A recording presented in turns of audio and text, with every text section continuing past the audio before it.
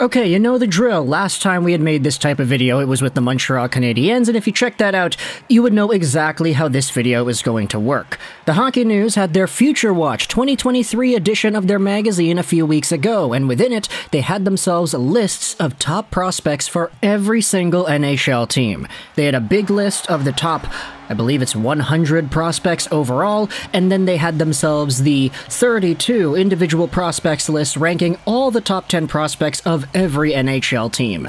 What I wanted to do here was go over to the Vancouver Canucks and talk about their prospect pool, go over where they are in the NHL, give you the top 5 guys, and I mean we could go over the top 10, but I don't really want to focus on 6 to 10, I wanted to just talk about number 1 to 5.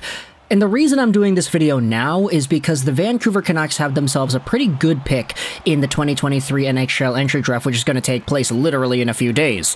This guy they take at 11th is probably going to become the new number 1. I mean, there's a chance it's not, depending on who they take, but the Vancouver Canucks prospect pool is not what it once was. If you go over to the magazine, you'll find that the Canucks prospect pool is ranked 28th in the NHL.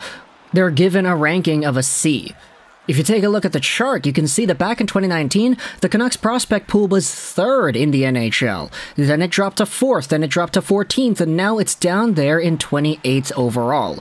Back in 2019, they had Podkolzin, they had Höglander, Quinn Hughes had finished up his draft plus 1 year in the NCAA, he was a phenomenal prospect, and you still had other guys like Cole Lind and Jet Wu, Thatcher Demko, I think, still counted as a prospect back then, so Vancouver's glory days of being at the top of the prospect lists are no longer, and if you take a look at the guys in their top 10, I'll give you the spoiler right here. Their top 10 includes Filip Johansson at 10, Arturs Silovs at 9, Aiden McDonough at 8, Will Lockwood at 7, and Danila Klimovich at 6. And then if we go over to the top 5, this is where this video will begin. The 5th best prospect in the Vancouver Canucks system is Jack Rathbone. 23-year-old left-handed defender, 5'10", 177 pounds, who had himself a pretty impressive resume at the NHL level. He had 14 points in 37 AHL games, which is a huge drop-off from the point-per-game mark he had last year. He also had 2 points in 11 NHL games, so you could see an interesting and unfortunate decline in overall production. Either way, though, this is what the write-up says. The fleet-footed puck mover learned in January that lightning can strike twice. In successive AHL seasons, he has been hospitalized after huge hits. Despite some injury slowdowns, his resolve to become an NHL mainstay remains strong, and his 40 points in 39 AHL games last season helped him make the all-rookie AHL team. Johnson praised Rathbone's resilience. He's doing a lot that can impact us and the big team. It's his buy-in and willingness to learn. He's hungry to keep getting better defensively. The Future Watch magazine says that he was the best Canucks prospect last year, and they're also predicting him to make his full-time NHL debut in 23-24, which I feel is about right. Definitely. 4th overall is also a player that the Hockey News are saying is going to be a full-time Canuck in 23-24, Linus Karlsson. This was the guy they got in the Jonathan Dahlen trade, the second one at least, and he's been slowly creeping his way up the depth chart after coming over to the AHL from Sweden this year. He had 49 points in 72 games played with the Abbotsford Canucks, which is a pretty good profile, to be honest. He's 23 years old, a right wing, 6'1", 178. This is what the write-up says. He may be on the fast track. Linus Karlsson, sensational 21-22 with Skellefteå, his 26 goals, broke Elias Pettersson's SHL rookie record, led to 46 points and top rookie honors. After a strong NHL camp, he quickly found his feet in the AHL. An extremely smart and competitive player, Johnson said. He kills penalties, plays on the power play, and is on the last minute of the game, whether we're up or down a goal. His wall play is strong, he has a heavy stick, and he manages the puck well. This really is one of those guys that I didn't really expect to be as good in the AHL as he has been. Obviously, we had talked about him breaking all the Pettersson stuff last year, but just seeing it in Abbotsford was a very good sign, and I'm not going to say it guarantees NHL-level success right away, but it's a really good sign to have for a guy that definitely has an interesting path. He was acquired for Dahlen, who was acquired for Burrows, so it was a really big deal back then, and we're still feeling the ripples today. The 3rd best NHL prospect is yet another player that the Hockey Watch guys, or not the Hockey Watch, excuse me, the Hockey News guys in their Future Watch magazine, excuse me, are saying is going to be a full-time Canuck this year. It's Nils Aman. He's 23 years old, a center, 6'2", 179, and I'm gonna be honest, dude, I was really impressed out of Aman this previous season. He already played 68 games, and I think he's just gonna get the whole season next year, no reason for him to go down.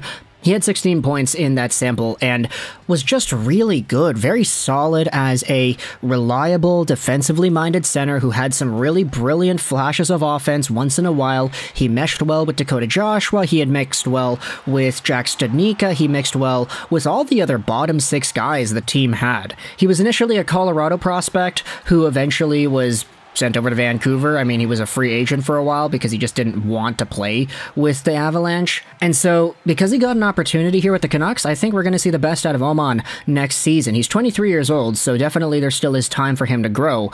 But the write-up says this on the magazine: when Colorado didn't sign its 2026 round pick, the Canucks responded with a 2-year contract offer. The SHL export made the opening night roster and logged 35 games in a defensive role before an assignment to Abbotsford. Ryan Johnson said the Canucks love the player and his attitude, and they're looking to see him play around 16 to 18 minutes a night in the AHL while getting comfortable taking on more offensive looks. Aman was recalled again after the All-Star game. It says here he's going to be a full-time guy in 23-24. Not surprising, he is a great player, and we will see more out of him. But the second best prospect here in the hockey news is none other than the Canucks' first-round pick from last year, Jonathan Lekkerimaki. Now, Lekkerimaki we've talked about quite a bit over the past few months here. 18 years old, right-handed guy who really found his game in the postseason for Djurgårdens this previous year. He had 9 points in 29 Allsvenskan games in the regular season, but really increased that production as he was a point per game in the playoffs. He really started to come alive, and we wanted to see that because this was a guy who, after having the SHL season he did last year, we sort of needed to see that upwards progression, and we didn't see that until the end of this season. Next year, he'll be in Örebro doing his thing in the top Swedish league, so we'll see how he does there. Lekkerimaki has battled injuries and illness, the Hockey News writes, and a foot injury in February, ending a disappointing season at 29 games and just 9 points. At his best, the right shot prospect combines speed and soft hands with a shot that packs velocity and accuracy, but he needs to work on winning puck battles and gaining weight. The focus is to play with the puck in the offensive zone, adding puck protection, and also be able to use his attributes even better as a smaller player, Ryan Johnson said. The Hockey News is projecting Lekkerimaki to making the team in 26-27, so that's a long time from now. My goodness. He's gonna be, what is it, he's 18 right now, so he's gonna be 22 years old? Okay. Honestly, I'm not terribly opposed to that, especially if he's gonna be a really good player once he does make the Canucks. If he could be the best replacement, oh yeah. Sign me up for that. And without further ado, we have ourselves the #1 Vancouver Canucks prospect. As written about here in the Hockey News magazine, it's none other than Bo Horvat trade return Aatu Raty. 20 years old, 6'2", 190 pounds as a center.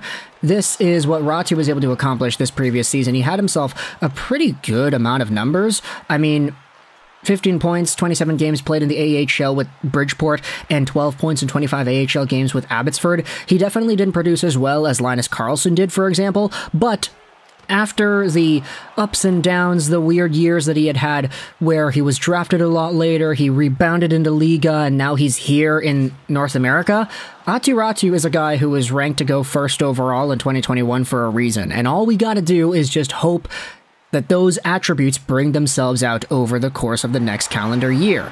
Raty had a precipitous fall down draft boards ahead of the 2021 draft, but he's impressed in his North American debut season, even seeing 12 games for the Islanders. Acquired in the Bo Horvat trade, the Big Fin is learning the pro game in the AHL after putting up 40 points in 41 games with Jukurit last season. We want him to develop and not limit what his impact could be, said Johnson. We don't need him to race into this. He is a first-year guy.